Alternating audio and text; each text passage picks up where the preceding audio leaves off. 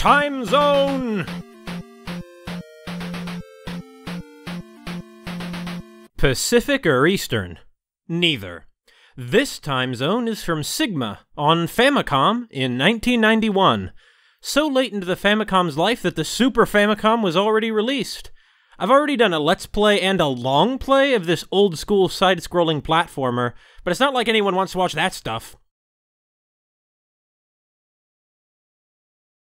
A dead silent title screen? Not usually a sign of quality. As you can see, this has the fan translation patch from King Mike.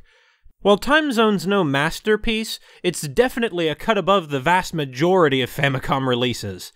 Here's the opening cutscene.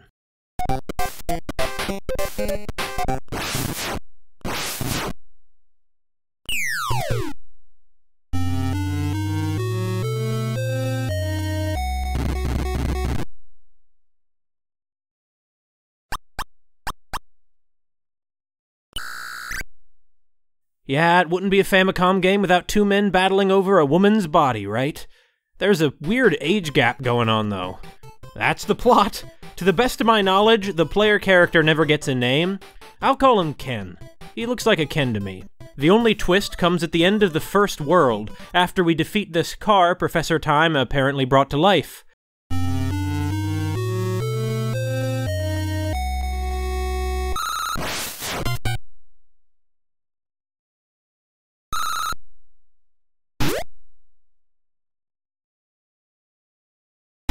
Ken dives right into that time portal, leaving his old life behind forever. From here on out, we'll be pursuing the Professor and Haruka through 5 additional time zones. Well, not time zones, but time periods, an important distinction that Sigma apparently missed when titling their platformer. As you may have guessed, Chrono Trigger this is not. The time travel's just a gimmick to help the game stick out from all the other platformers shoveled onto the Famicom. Each time period has a map screen depicting oddly rectangular islands, and 5 levels. No backtracking. There are 4 recurring level types: standard side-scrolling, forced scrolling, and levels featuring an obstacle rising and sinking that force us to strategically seek high ground.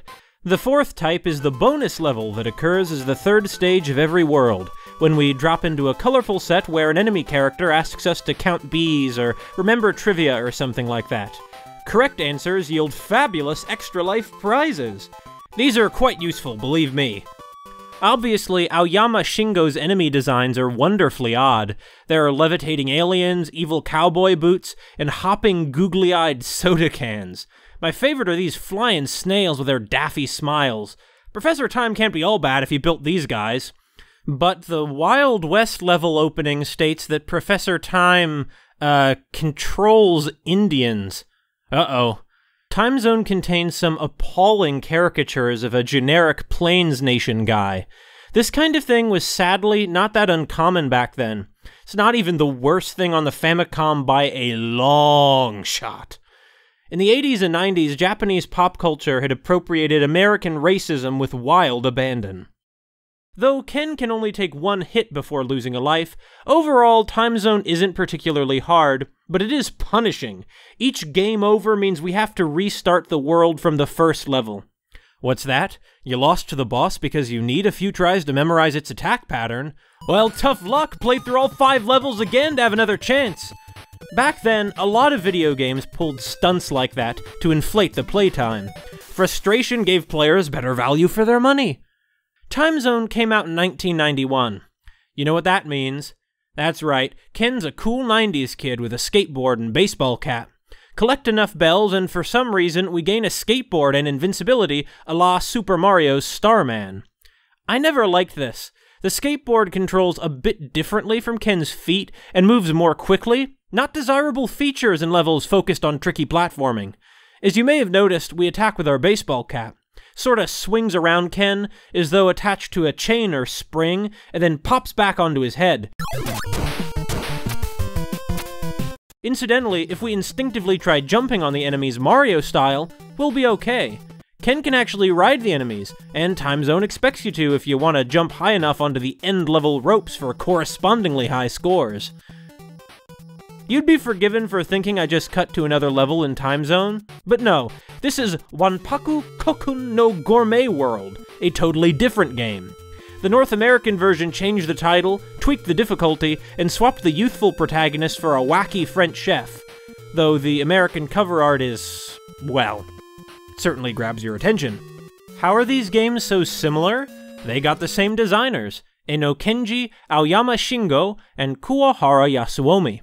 If Wikipedia is to be believed, this is the same Eno Kenji who in 1995 gave the world the FMV horror game D, whose main horror is how bad it is, as well as the cult classic Enemy Zero and the incredibly bizarre and disturbing D2.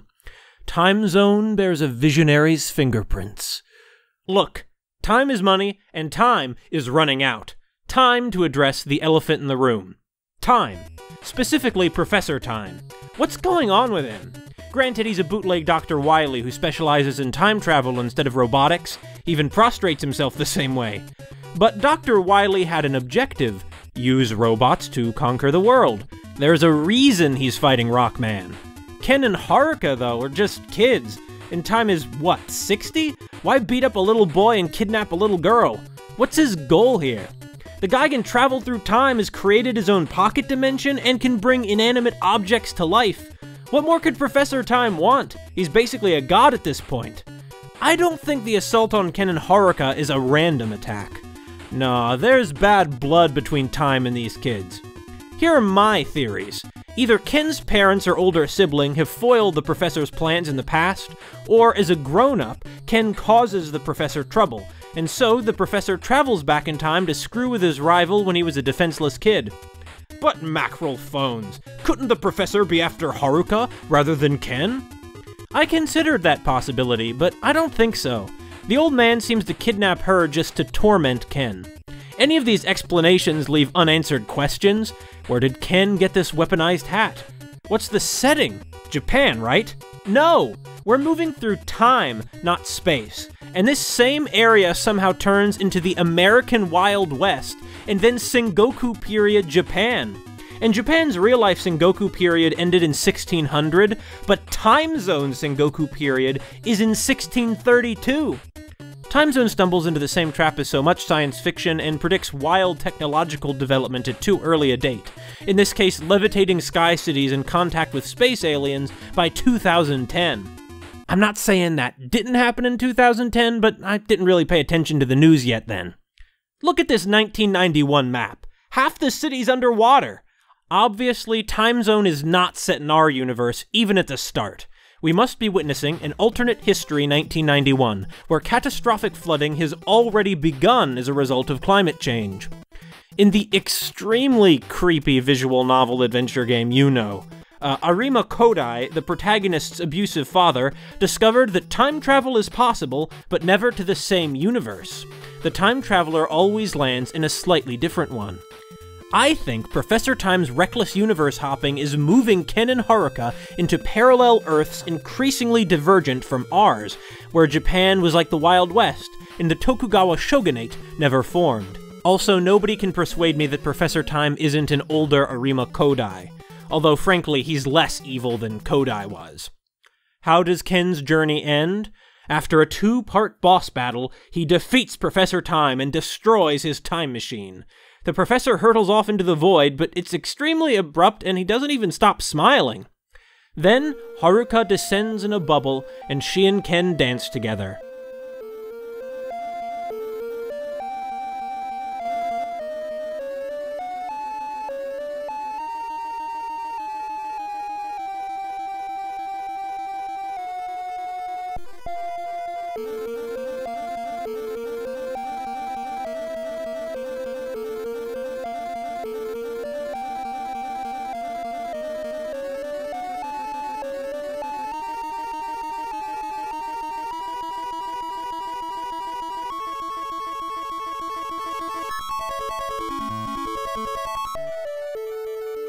That's who was holding the rope at the end of each level. A flock of quails, apparently. At a highway in the hills at twilight, Ken and Haruka dance together. It's very cute, a little surreal. Perhaps they'll never be able to return to their original universe, but if they can be together, maybe that's okay. Were it not for the zany humor and cartoon graphics, Time Zone would just be a blip on the Famicom radar. But it does have zany humor and cartoon graphics, not to mention Eno Kenji, so it is memorable. Hey, you can subscribe if you'd like to see more of this kind of thing. The next Famicom adventures will be about Dig Dug 2. I have a Let's Play of Hellblade coming up, and an X-rated video. Yeah, adults only. Ooh.